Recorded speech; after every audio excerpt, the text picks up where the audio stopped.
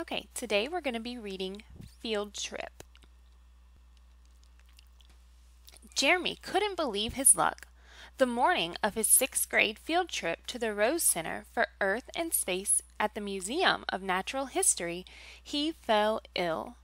This can't be, he thought. Science is my favorite subject, and I'm not going to be able to go to the museum with Mr. Connolly and my friends. He pleaded with his parents to let him go to school anyway, but they were firm in their refusal. "The sooner you rest at home, the sooner you'll get better," his mother said. "Don't be so hard on yourself, Champ," his father said. "We can always go another time."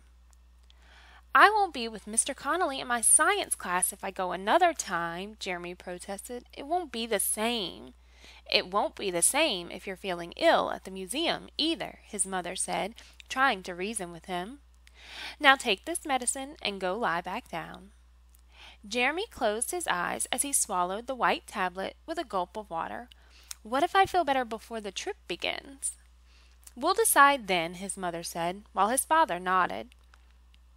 Jeremy returned to his bed fuming. Even though it was sunny outside, he felt a black cloud hovering over his head, threatening stormy weather inside his brain and making him angry. But soon after he lay in bed, the medicine his mother had given him began working, and he fell asleep almost right away. When Jeremy awoke, his room was bathed in darkness. Outside his window, it was dark too. What time was it? Had he slept through the day? Was it the next day? Was it the middle of the night? Jeremy was completely confused. "Mom!" he called out. Jeremy's dad walked into his room with a smile on his face and wearing his hiking shoes. "Champ, you're awake," he said. "What time is it? Did I miss everything?" Jeremy's dad put a hand on his forehead and checked for a temperature. Nothing. Not at all. In fact, you're just in time for your field trip. If you're feeling better, that is. Jeremy jumped out of bed, stretched, and did a little dance. His energy was back. "I'm feeling fine," he said. "Great. Now put on a sweater and lace up your shoes and follow me." Jeremy checked the time as he was getting dressed. 8:05 p.m. It didn't make any sense. Where could he possibly be going with his father so late in the day? Surely the museum was closed and Mr. Connolly had gone home. But Jeremy didn't slow down. He dressed and met his father in the living room, where he was sitting with a man he had never met before and a peanut butter and jelly sandwich, his favorite. "I have a surprise for you," his father said. "Jeremy, meet Professor Helfand. He is a professor of astronomy at Columbia University, where they have an observatory. Do you know what an observatory is?" Jeremy nodded. "Mr. Connolly described them to us in class when we began the chapter on planetary science. It's a viewing tower from where you can observe the planets and galaxies through high-powered telescopes, track their movements, and study their behavior." Jeremy was talking so fast he could barely chew his sandwich. "That's absolutely right," Professor Helfand said, impressed. "And because you missed your field trip this morning, we're going to pay a little visit to the observatory tonight so that you can have a field trip of your own." Jeremy couldn't believe his ears. "I'm ready," he shouted at his dad. "Not so fast, Champ. Finish your sandwich, and then we'll go. You haven't eaten anything all day, remember?" "I can't believe I slept all day, but this is the best night of my life," Jeremy said with a laugh. Jeremy, his dad, and Professor Helfand took the subway to Columbia University, where they walked to the physics building and took the elevator to the top floor. There were many rooms with all kinds of computers, some big and others small, some that looked really old, like really old machines, and others that looked brand new. Most had notebooks next to them, which were filled with charts, numbers, and even little drawings of orbits.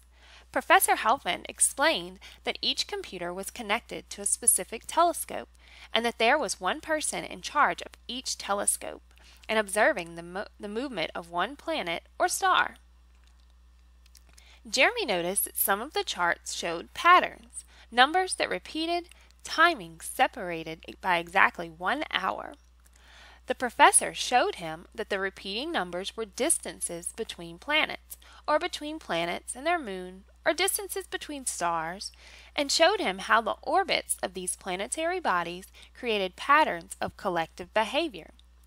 Because of gravitational forces, he said, the planets and their moons have fixed orbits, and so they end up being the same distance from each other every so often.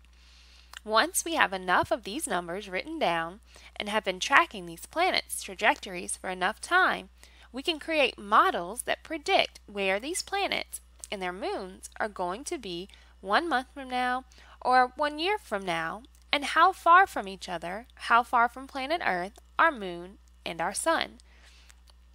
I keep forgetting that there is more than one sun in the universe, Jeremy said after a pause. How many suns are there? That's a great question, and not one that we have the answer to, Professor Helfand replied. What we know so far is that planet Earth and the 7 other planets in our solar system are part of the Milky Way galaxy, which is one of the many galaxies in the universe. The farther we can see with our telescopes and the more patterns and behaviors we can predict and detect with all the celestial bodies we know so far, the more galaxies we can discover and the more suns we can identify. But it's going to take a lot of work to get there. How exciting, Jeremy said, marveling at the possibilities of discovery in front of them. Jeremy's father called Jeremy over to the central observation deck, where an enormous telescope had been set up and positioned on a specific constellation in the sky. Can you identify it? His father asked him. I think so. The Big Dipper? Absolutely right, Professor Helfand said. It's part of one of the brightest constellations we can see, called Ursa Major. Here's a little trick about Ursa Major and the North Star. See the 2 stars on the extreme right at the bottom of the constellation? Jeremy looked carefully into the telescope and trained his eyes slowly to the right where the handle of the Big Dipper sank downwards and turned into a trapezoid. Yes, I see the base of the constellation, he said. Perfect. Now imagine a line connecting the 2 stars, they're called Merak and Dobhe, and extend it all the way up to the top of the lens. Jeremy imagined a bright white line connecting the 2 stars and stretching past them.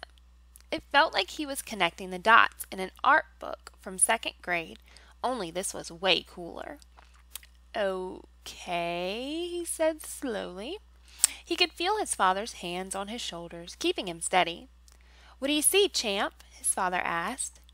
Jeremy stared into the lens, trying to stay focused. Oh, he shouted, I think I see another star, but it looks bigger than all the others. Is it really a star? Jeremy squirmed with excitement. Well done, Professor Helfand said. You just located the North Star in our humongous sky. You know, Jeremy, maybe when you're older, you can join our team and help us look for more constellations and galaxies in the sky. There is so much out there that we have no idea about. Would you be interested? Jeremy thought about Mr. Connolly and his friends walking around the Rose Center and playing with the kitty exhibits while he stood here at the top of the world looking deep into the sky. I can't wait, he said, with a smile on his face as bright as 100 suns.